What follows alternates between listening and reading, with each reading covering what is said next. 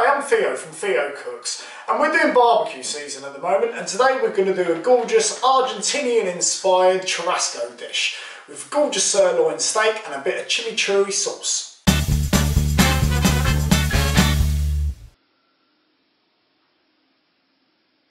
So when I was travelling around Argentina, we couldn't get enough of this stuff, and it's a really nice dish to have, and it's a great thing to do on the skewer as well. So, how do we make a chimichurri sauce?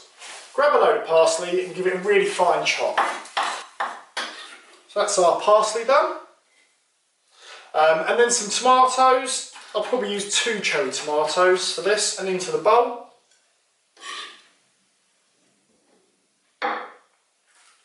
Piece of garlic.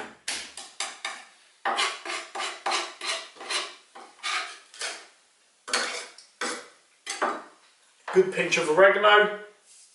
We're going to do a little bit of white wine vinegar as well. Some good extra virgin olive oil. Want a pinch of chilli flakes. Give it a squeeze of lemon. That's done. Gorgeous piece of sirloin here. I've already seasoned it with a bit of salt and pepper, and we're going to chop this into chunks for our skewers. And I want these quite big chunks because we're going to sear them really fast. You know, I like my steak pretty much rare, virgin on blue, so I just want a really nice coating on the outside, and that's it. I don't want too much because it's going to sear. It's just to give it a little bit of an accent of flavour. Stir that round. Should have used a bigger bowl. In fact, it's bloody ridiculous doing it on this size bowl. So let's pop these onto a skewer. In an ideal world, you know, you'd probably leave these, I guess, you know, for an hour or two to soak in, but they're going to have plenty of flavour. We're going to dress them anyway, so I'm not too bothered about that. And that's our skewer. Let's get cooking.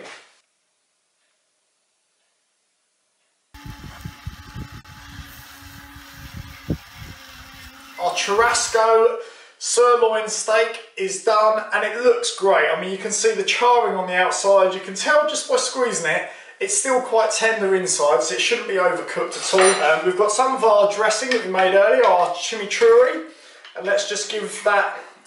I'm not going to drizzle it over, I'm just going to put it on the side. So I think you can dip in as you want. Let's cut one of these bad boys open.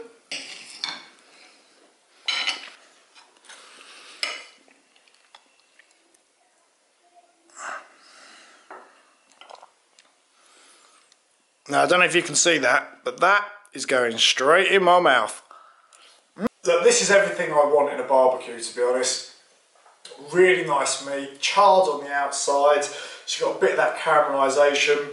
Pink and rare and moist in the centre still. So I'm Theo, thanks for watching. Hope you enjoyed it. Check out the rest of the barbecue series that's on at the moment. Remember to subscribe to the YouTube channel, or you can check out TheoCooks.com for loads more recipes. Thanks very much. Cheers.